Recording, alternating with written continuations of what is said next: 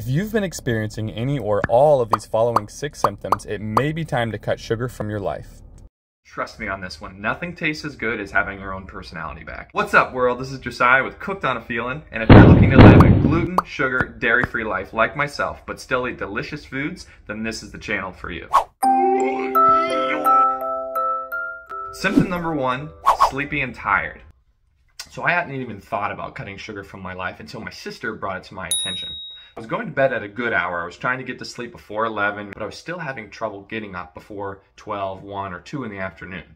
So my sister recommended, hey, why don't you try cutting sugar for a couple days and just see if it gets any better. So at the time, I'd been eating like a bowl of cereal right before I went to sleep, something pretty sweet like Captain Crunch or whatever. So I decided to start there, right? I didn't know all the things that sugar was in, but I did know there was a lot of sugar in Captain Crunch. That night, I cut the sweet cereals, and the next morning, immediately I found success. And after a few days, I actually felt pretty normal. I was able to go to sleep at a normal hour and wake up at a normal hour without feeling this intense feeling of groggy tiredness. The second immediate improvement I saw in my life was rage.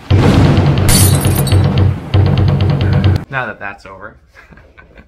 Okay, so the second thing I noticed in my life that was a little bit off was that I was raging. I would get really irritated and mad about little things.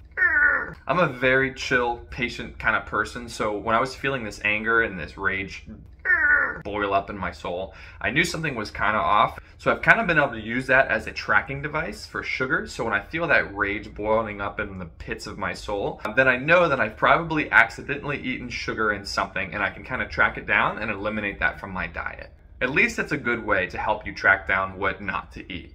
So similar to the sleep schedule, when I cut sugar, I noticed that that rage went away, which was incredible because I didn't have to be so angry all the time.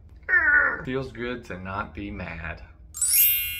Up next on the list is depression and lack of motivation.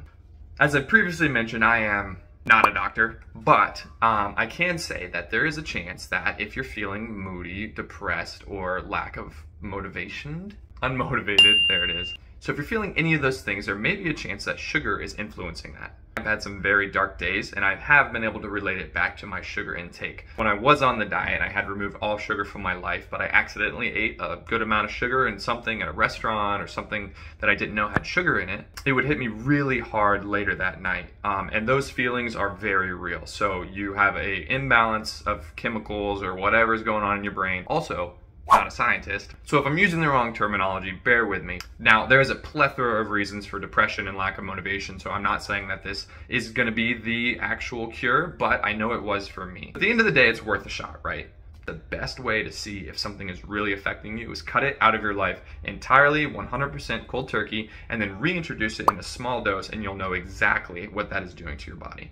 Now, the lack of motivation kind of plays into the anger and the tiredness. I feel like they were all kind of associated with each other. It was really hard to get anything done. I'm a very motivated and goal-driven person, but I couldn't even get up in the morning. I couldn't get anything done. I couldn't stay focused. I also had a lot of brain fog.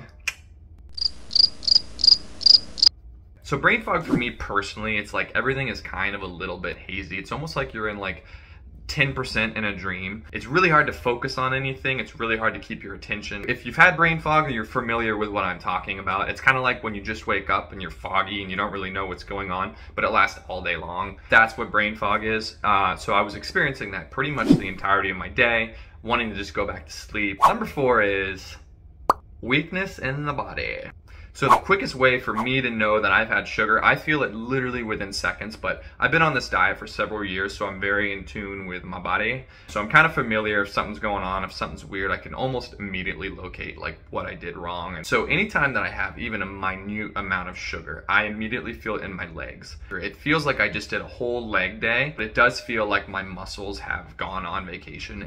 You don't even realize it, but you're always trying to find a place to sit down. Number 6, weight gain and sugar cravings. If I have a little bit of honey, a little bit of maple syrup, a little bit of sugar or anything like that, I turn into Jekyll, or is it Hyde? Whichever one the bad guy is. I pretty much just feel this spike in my body and a lack of self-control, and I want to eat everything that I can possibly find that might be sweet. When you cut sugar entirely and there's none of that in your system, those cravings go away, which is wonderful. Cut that sugar, see how you feel, see if it works for you. There's a way to do that. I'm going to make a whole video about it later. You'll be able to find it on my page in a couple weeks.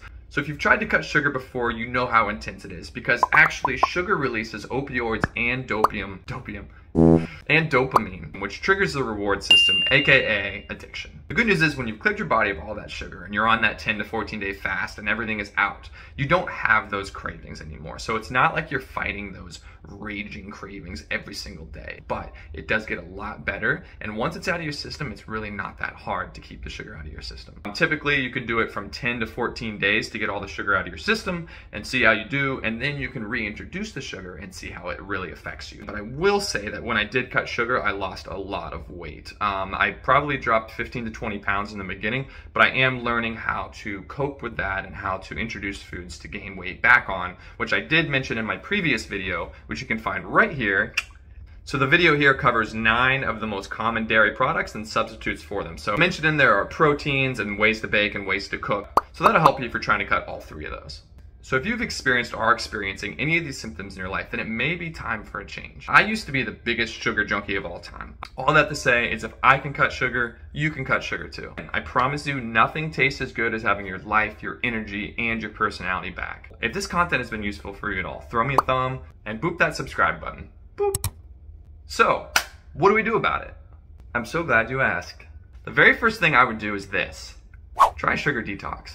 For more information on how to do a sugar detox, check the link provided below. Thanks for watching, and we'll see you next week.